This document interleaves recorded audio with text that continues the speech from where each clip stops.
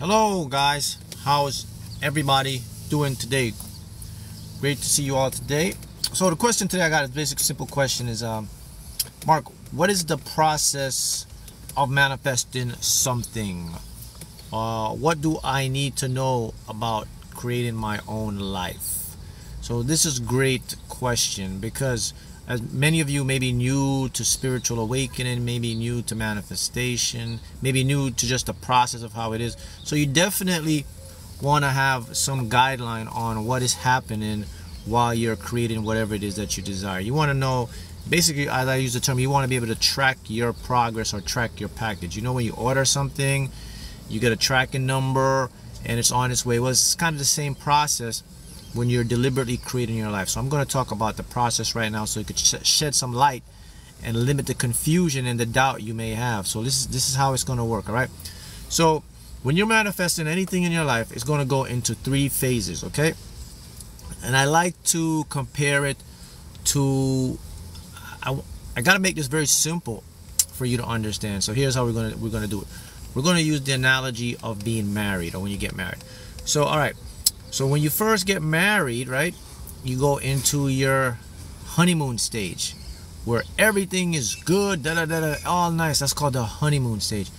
Then you go into the second stage, which is called a reality phase. It's just like when you get married, you're in that stage where, okay, it's not good, it's not bad, or it's good. It's just like a normal thing.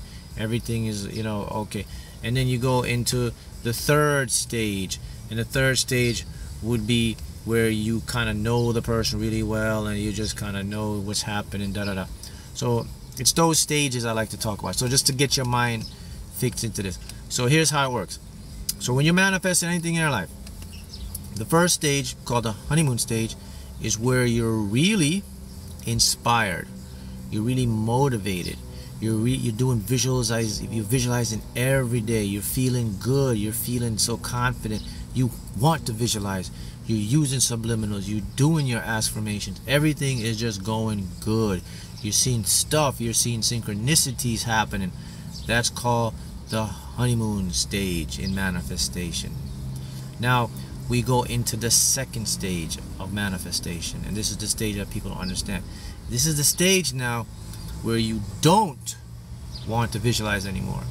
You don't feel as inspired anymore. Okay? You don't feel like it's happening. You feel like you're stuck. You don't feel the emotion as before. What's happening there? Well, that's the second stage.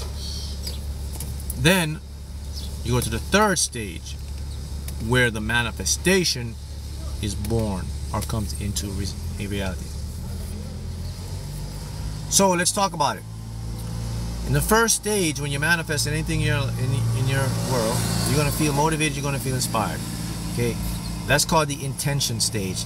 That's called the focus, the attention. That's where you're really locked in and you're giving the information to your subconscious. Then you go into the second stage where you don't feel motivated, you don't want to do it anymore. That means your mind has gotten the picture, your mind has gotten the information. So your subconscious is saying, hey, relax, stop forcing it. I don't need you to visualize as much anymore. This is the most important part of the stage because you don't force it. You have to let go and let it allow. And then the third stage, it pops right into your reality. So for many of you guys, you get stuck in the second stage because you feel like you did something wrong. It's not working. Mark, you know, before I was all motivated, inspired. Now I don't even feel like doing my visualization. I don't even feel like doing this. I don't even too much care anymore. I feel like I'm stuck. I don't feel like it's working. Well, it is working. It's just working beyond the scene. That's the stages of how it goes. It always goes into those 3 stages. The first stage, what we call the honeymoon, then the reality sets in stage, and then the manifestation stage.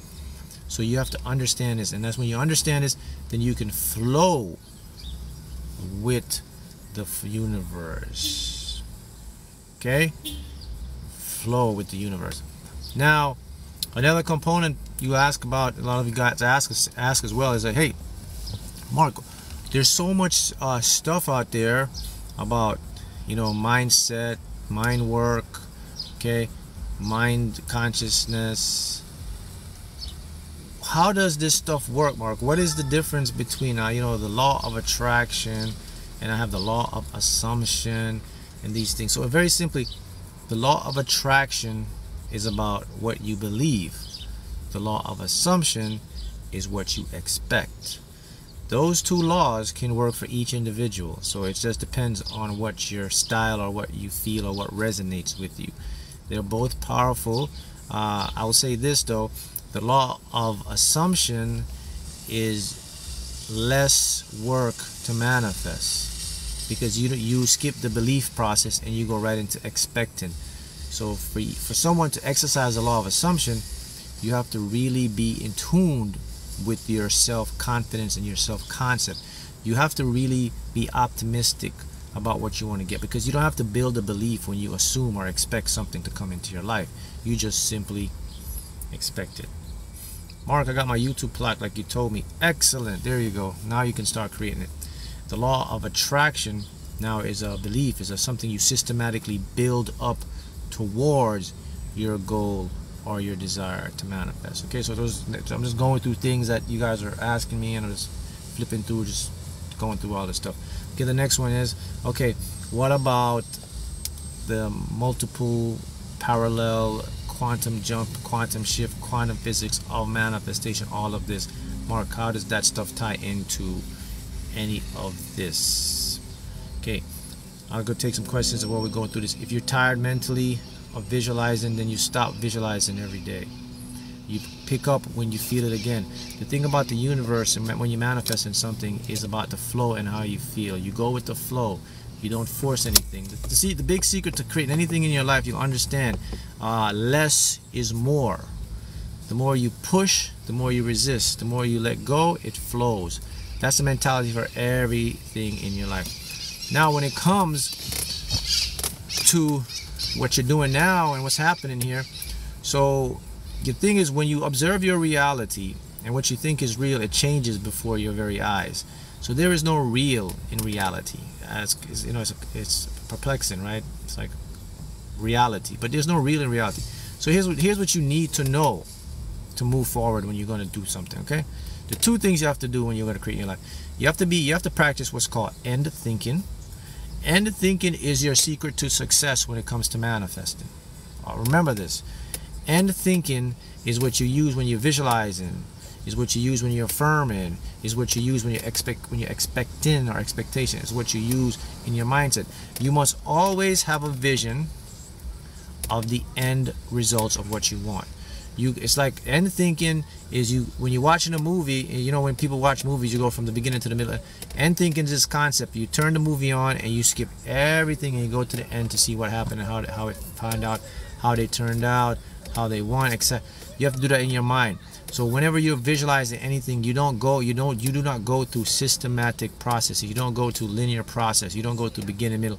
You go right to the end of what it is that you want. You just see yourself already at the end of the goal.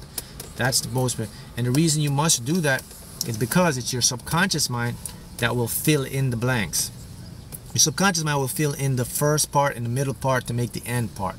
So you don't have to worry about that, because that's too much information for your brain to conceptualize. So always remember that. End thinking, the best thinking. The next thing now is there's everything is all happening at once. Everything you're looking for, your life has already been created. It's already playing out. You're just in different realities, experiencing different fractals of the same thing that you want to experience. So right now you're in this particular reality. Your focus is here. But when you're on the other side, you're not looking. There's other realities where every possible outcome you could think or never think of is happening. So you can always jump between realities if you want. So when you're in this reality and you change your thinking, you bring the next reality in. So everything is about what you think and what you focus on. There's nothing else outside of that. Whatever you're thinking and you're focusing on, that will gravitate and become your experiences and your world. Here's the next one now. People ask me, well, here's the thing, guys.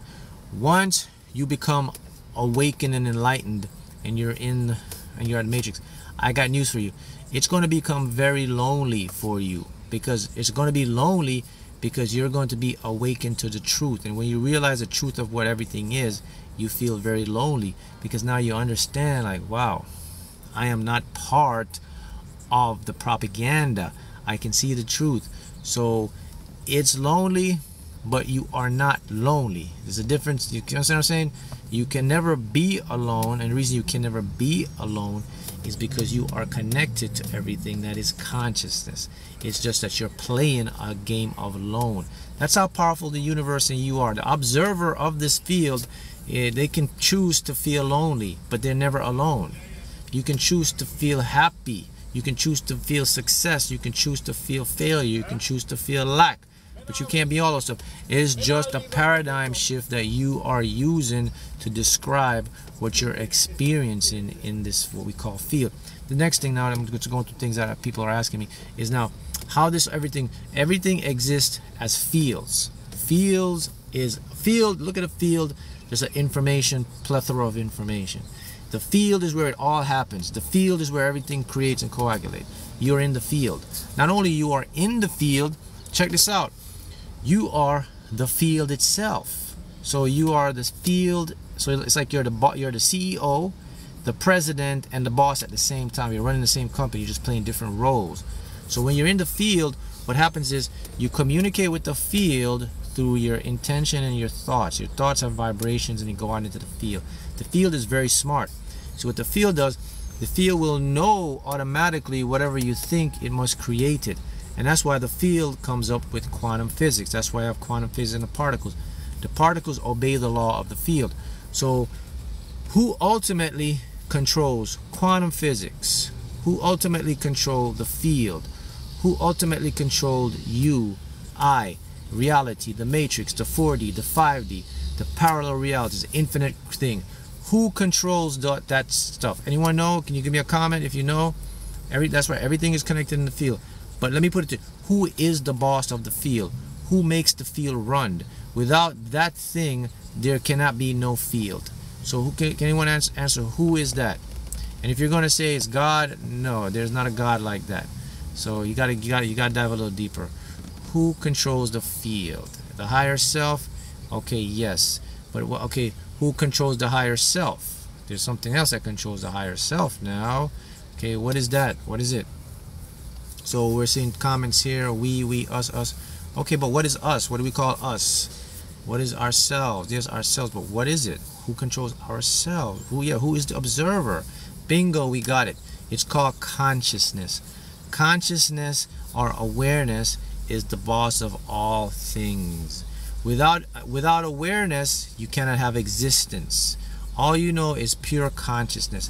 Your higher self derivatized or is a derivative of your consciousness. Your consciousness creates your higher self as a helper to you. Everything is consciousness. Consciousness is you and me interacting, talking. Consciousness is quantum mechanics. Without quantum mechanics, without consciousness, there cannot be physics. There cannot be anything. Without existence, nothing can come in. So here's a secret for you to move forward. Is do this. Always remember this.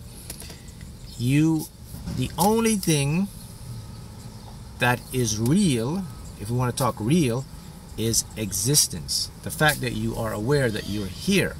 Now the fact that you are aware you're here, listen to this. You can never not exist.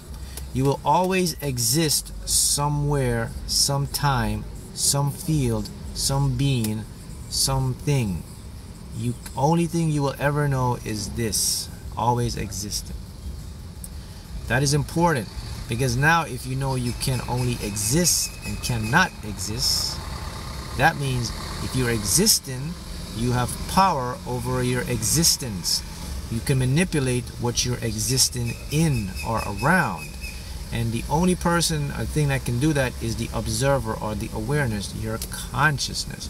So what you have to start to do, you have to become master manipulators of your consciousness. You have to know to tune your consciousness into creating and attracting the car you want, the success in your business you want, the financial freedom you want, the health you want. Whatever it is you desire, you have to tune your consciousness. See, the thing is, your consciousness just streams, but it's your responsibility to filter what's streaming. There's a question someone asked me, Does a person exist even when they die? Answer to that question is yes, because if you exist, you cannot not exist. So just like, here's how it works. Birth and death are just two things of the same coin. One is heads, one is tail. So birth is the beginning, death is a transition. Now here's the thing about this. What you have to understand in the process is that energy can never be created or destroyed. So in somewhere, some form, you continue to exist after what you perceive as death. Now I can't tell you that you'll become the same person you are, because no one truly knows. You may be a different person, you may be the same person, but you may be in a different reality, maybe in a parallel world. You may exist as another form of consciousness. You may just be the existence of all. You may just want to chill out and just be conscious and observe stuff. You may decide you want to come back and transform and reincarnate. Who knows? But the fact is, you only always know existence. So here's the big picture. So while you're here in this matrix world, this is where you must live free and don't worry. And this is where you want to take your life to the fullest, because this is the time for you to understand that you don't need to fear anything. You have to live your life to the fullest. That's what it is. So here's the big picture you want to know about this stuff, okay? Is that while you're here, you came here for a purpose. Finish your purpose. Complete what it is that you want to do. Find the purpose. If you want to find your purpose, all you got to do is pick up your phone and call your higher self. Say, hey, just like this, hey, what's my purpose? Simple as that. It will be downloaded to you to find your purpose. But the fact is, while you're here in this three-dimensional world and thing, the big picture you must get is that what you see around you, what your senses are telling you, everything that you're experiencing in your paradigm, in your world, you must use caution, because all of it is not true, especially in your conscious mind. Your conscious mind filters a lot of stuff out. So for example, when you have a lot of fear, when you have a lot of doubt, when you don't have a lot of belief in yourself, you cannot trust that. You cannot believe that. It's not true. You have the utmost power in you because you are consciousness itself existing. So you have to fine tune now and understand what's going on. Next thing you go to right now, right? You must learn the power of the mind. The mind is what dictates everything. So here's how the mind works. The mind has two different parts. You have the conscious and you have the unconscious. The conscious part of your mind is known as the ego. The ego part of the mind is the part of the mind that's a tool. It surveys this 3D reality and it comes up and it computes what it wants. And the ego really lives in a world of doubt, fear, and worry. So if you're listening to your ego, you're moving far away from who you are and for your purpose. Now you have to listen to your authentic self. Okay? I'm reading comments as I go along. Your soul or your consciousness. Your soul is the same thing as consciousness, people. It's just a different thing. It's like saying tomato and tomato. They're one and the same. Soul, consciousness. Soul's a power source. But the ego is a derivative of your consciousness. Your ego formed to protect you while you're in a physical body, from pain, from suffering, from survival. Now the problem with the ego is the ego only has one source to learn from. Okay, what is the one source your ego can learn from? Your ego can only ever learn from other egos. Your ego can never learn from the matrix. Your ego cannot learn from other dimensions, from other higher conscious thoughts, from other things. It only learns in suffering, in pain, in jealousy, in envy, in strife. That's all it learns from. And then what it does, it portrays and creates what you call personality. So your ego makes up your personality, and that is not good. Call it what you want, personality characteristics, yes, but that is not good. And here's why it's not good. Because if you succumb and you adopt and you identify yourself as a personality, you are cutting off who you truly are. You're not a personality. A matter of fact, you're not even a person. You're playing a role here. So remember, guys, I always talk to you guys, I always say to you guys, I said, I make a lot of videos and I always say this. I said, I don't see myself as a who or person. I see myself as a what. A what. A what is something that you cannot locate, you cannot identify. It has no gender. It's just pure existence, pure probability, actuality, pure superposition of all things that are possible. That's what you are. What is consciousness? Consciousness is not a he, who, or she. Consciousness is a what. Can't even describe consciousness. But that's what you are. That's what you have to understand. So get away from personality. Get away from your name, your age, your this, your that, because all that is irrelevant. All that doesn't exist of who you truly are. Now, I'm not telling you to just disassociate yourself and don't know your name when someone calls you. Say, hey, that's not the point. The point I'm showing you is to have the mindset to understand that you're playing a game and you use it accordingly. Use it for when you need it and let it go when you don't. The big picture is to understand that personality, names, and all that stuff, they're just identified tag markers in the matrix. And if you hold on to those things, you're going to hold on to limitation and lack. Because here's the truth. If everybody, everyone have a name and a personality and everything, right? But how many people are happy? How many people are successful? How many people are doing what they want in their life? Not many. You know why? Because they hold on to identities that no longer serve them. An identity that doesn't serve you is a belief that was implanted by your parents. These beliefs become your life, become your choices, they become your world. Check this out. I got something for you to boggle your mind and think about. I want you to consider this. Everything that you believe and know up to this point, you ready for this one? It's not even you. You didn't choose those beliefs.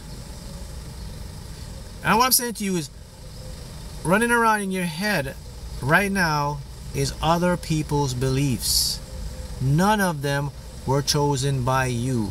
You didn't have a choice to say, wait a minute, hold up. I don't want to believe that.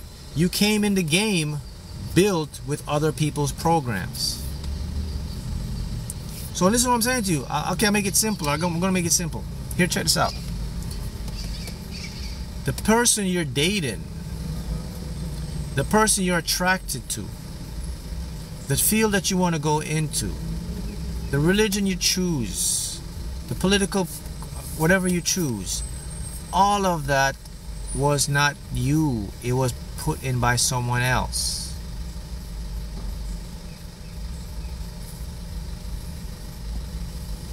Okay? You want to prove it to you? Here we go. How many people get into a career, get into a marriage, get into a relationship, and halfway through it they realize, damn, this isn't the person for me. Damn, I went to 8 years of school and this is not what I want to do. Damn, what a mistake I made marrying this person. Damn. How many people do that? 50% of marriages fail within the first few years. More than half. Actually, more bigger number than that. What's happening there? People are being duped by the matrix. You see, guys, and you don't even understand and you don't know why. I'm telling you why now.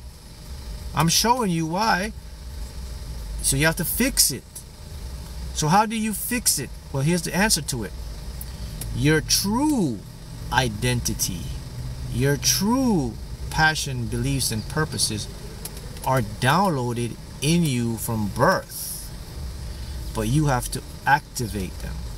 They're not going to come online unless you press the play button for them to come online. They will stay in you. So Mark, how do I tap into this? How do I fix it? Knowledge. Someone have to open you and put you onto the knowledge, like I'm doing. Someone have to put you onto the game, Someone have to show you that, hey, those things you're doing, they're not who you authentically are. And let me show you another one. Let me get deeper onto it. Stress, disease, anxiety, depression. You know what all of them come from mainly? Because you're out of alignment with who you truly are. When you're out of alignment, you're not going to be your authentic self. So that's right, you have to reprogram yourself. Mark, how do I reprogram myself? You have to go into your subconscious and activate your authentic code. So okay, I'm going to give you the easiest way to do this. Here's what you got to do. From now on, stop identifying yourself as this person and this personality. Start to identify yourself as this infinite existence of everything. So that means don't take anything too seriously. Don't get attached to things. Go with the flow and let it flow, and understand that whatever comes in, come in. Whatever go out, go out. Use your mind to visualize what it is that you want. Expect it to happen without any resistance. Watch from behind the scenes. You're activating your higher self. You'll get inspired action, and you'll start to make the right choices. What people say about you, you don't care. What people think about you, you don't care. All you know is that you are here, you're always here, and it's only what you think about yourself. That will begin to separate you from the phony self that you've been programmed into. And once you do that, you become free, you become yourself, and now everything starts to work. Health gets better, stress decreases, insomnia decreases, depression goes away, because now you are freely living yourself. And here's what's going to happen. You're going to feel a big weight lifted off of you. That weight being lifted off of you is the fake beliefs that were stacked up on you by your parents, your teachers, your media, everything around you. And now you are truly free to be your authentic self. And that's where your manifestation power soars up high. Everything comes into your world now more easily and effortlessly. All right, that's what we'll cover for today. See you guys again next time.